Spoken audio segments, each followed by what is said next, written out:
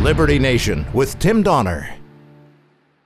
As we've discussed today, an awful lot of attention is rightfully focused on China these days because of the COVID pandemic.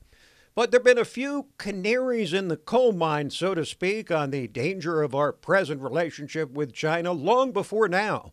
Our dependence on them for medicines and pharmaceuticals, their theft of intellectual property, their cheap labor, undercutting the American workforce. But the man who joins us now was crying foul about a scandalously overlooked part of our relationship with China long before this pandemic. And now he's pushing the Trump administration and others to replicate what he helped President Ronald Reagan achieve many years ago: bring down an empire through financial and fiscal strategies.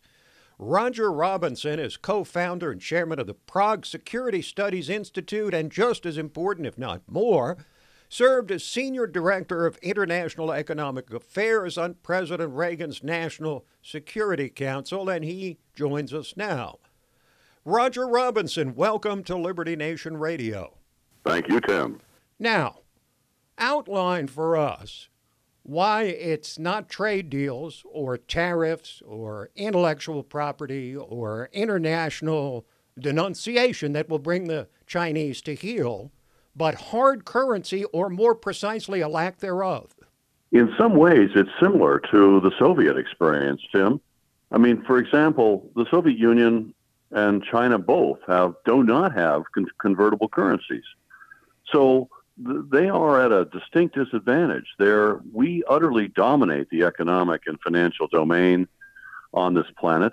And they have, in the case of the Soviets, had paltry little in the way of hard currency income. We were able to turn that to our great advantage and basically put clamps on the life support tubes that were keeping the Soviets a going concern.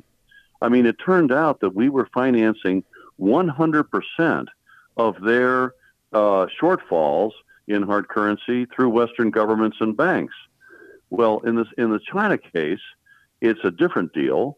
I mean, they obviously have a much more diversified economy, and you can't even compare in terms of the size and depth of the economic systems. But nevertheless, they have a command economy, just like the Soviets did, and it has all of the kind of rigidities that they did as well.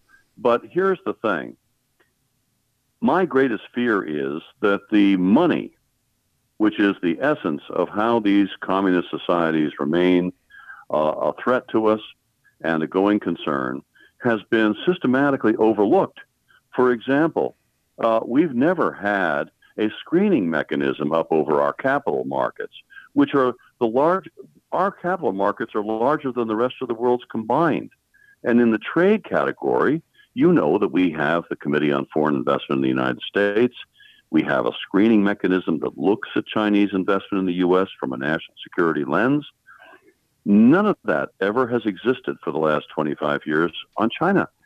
The American people and our government have no idea of who these Chinese companies are who penetrated our capital markets. There are well over 1,000 of them in our markets right now. Nobody, again, not only looked at whether they were bad actors from a national security and human rights point of view, but they didn't even care from an investor protection perspective.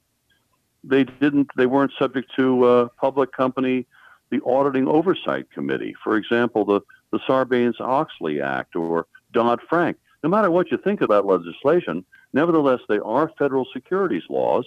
The Chinese are non-compliant. They don't even share their financials. They consider them state secrets. The whole thing is a black box. And when we finally looked into that black box and looked at these companies strand by strand, what did we find?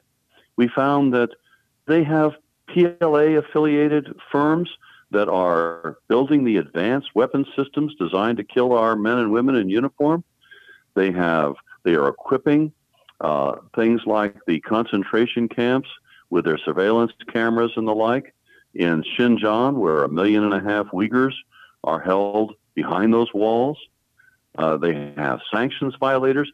There are even U.S. sanctioned Chinese and Russian companies in our capital markets because we never took the time to to scrutinize who these folks are. And now they're sitting in the portfolios of some 160 million unwitting American investors.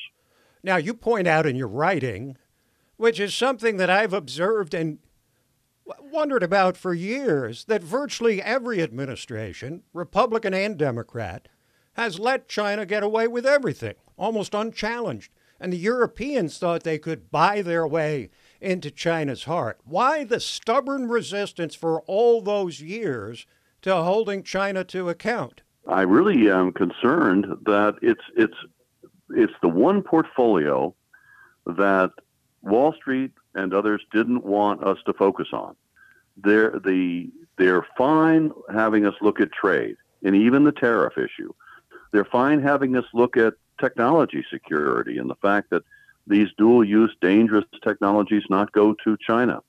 On the other hand, they have protected steadfastly the large fees that are being derived from the debt and equity offerings of Chinese companies in our markets.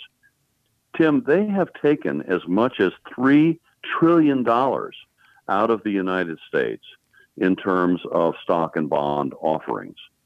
We always wonder about how they seem to have an unlimited checking account available to capture nations, regions, and even continents in the case of Africa. This is the sad truth, that money is in large part ours.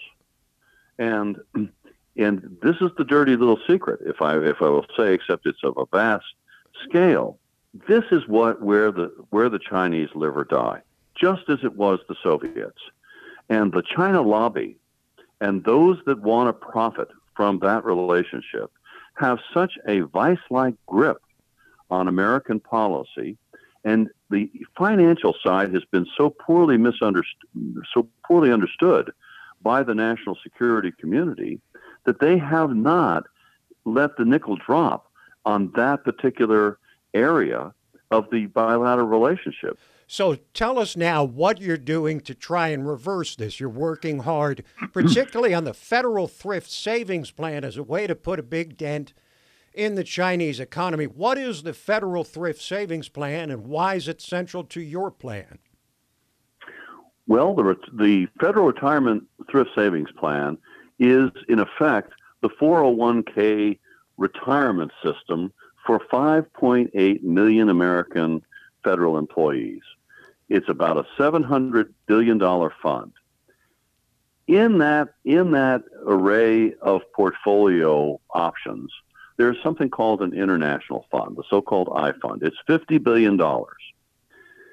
The board that administers the Thrift Savings Plan had the terribly wrong-headed idea to move that money from a developed country only index, that is, the companies of only developed industrialized democracies, for example, to an index called the MSCI All Country World ex-US Index, kind of a long, complicated name, but the essence of it is it's expanded to emerging markets that include China and Russia.